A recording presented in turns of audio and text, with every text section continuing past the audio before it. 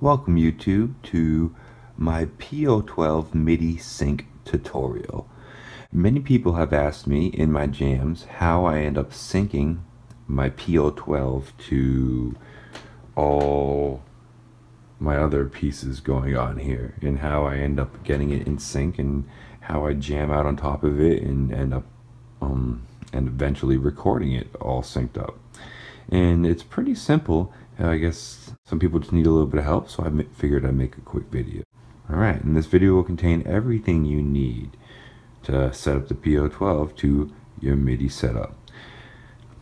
Now, the first thing you're going to need is a PO12 or any other pocket operator. Really, I shouldn't just say PO12, any pocket operator. Next, you need a sync wire. You need some sort of wire that enables you to sync the PO12s. Most of you know which type of wire you need, so I'm not going to go too deep into that. But you're going to need a sync wire in order to sync the PO12 to your setup. Next thing you're going to need is a setup. You're going to need something with MIDI. You're going to need something sending MIDI clock down the chain. In this setup, I have Ableton as my master clock. And then I have it sending through the JP08.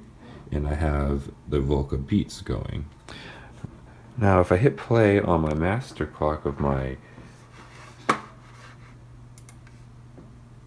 you're going to see it starts the sequencer on both my devices. You need to make sure the sync is on to do this. In Ableton, that's found in the preferences. Hardware devices have different options for whether or not they send a sync in or out, but you need to make sure the sync out is on in order for this to work with your PO12, because the PO12 relies on that to sync up with your device. In order to hook up the PO12, you're going to need some sort of device that transfers MIDI to analog sync. There's many devices out there. Roland makes one, and many other companies make devices of that nature. But something that is really cheap that a lot of electronic artists already have is the Korg Volcas. One of the amazing things about these Korg Volcas is they have a MIDI in and a sync out. Each and every one of them. That allows them to turn MIDI data into analog data, which is pretty amazing for their price, you know. It's one of the main reasons I keep them around. I mean, they have good sound in general, but they really allow you to adapt your setup, which is really nice. So now I'm gonna, since the MIDI in is already being sent to the Volca beats, as you saw before, I'm just going to plug from the sync out into the of the Volca beats into the sync in of the PO12 right now. Okay, as you can see now, the wire is in the sync in, or the sync out of the Volca beats, and going to the sync in of my PO12. Now if you might be able to hear it. You hear a clicking noise right now once you do that. The one setting you must do is you must hold down function and hit BPM until you see system 2.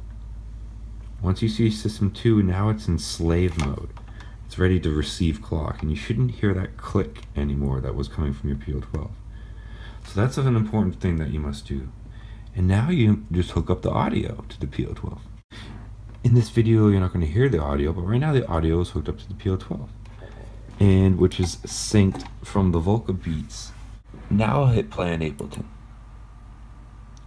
As you can see, my two MIDI devices auto start. This is the downside of the PO12. It doesn't have MIDI, so it will not auto start. You must time it and start it itself. But if I hit play, if you see the speed of the man right now, how fast he's moving, that's going at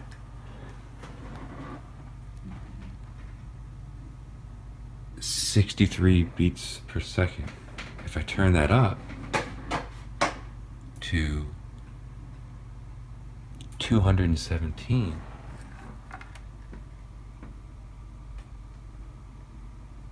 you notice our man's moving a lot faster.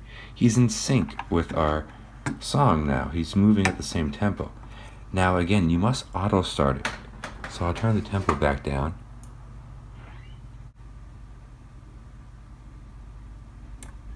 And now a secret, what I do to get the PO12 lined up with the rest of your devices, you want to hit play when when your sequencing dot is on the very last bar of your pattern, that's when you want to hit play on the PO12, because it's going to latch onto the next sequence that's played.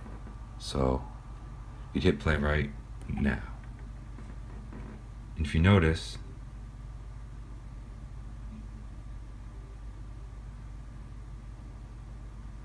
the PO12 starts at the exact same time.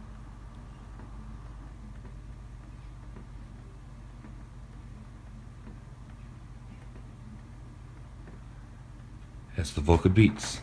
But that setup will get it all synced up and ready to go in Inklock, and it'll change with the tempo of Ableton.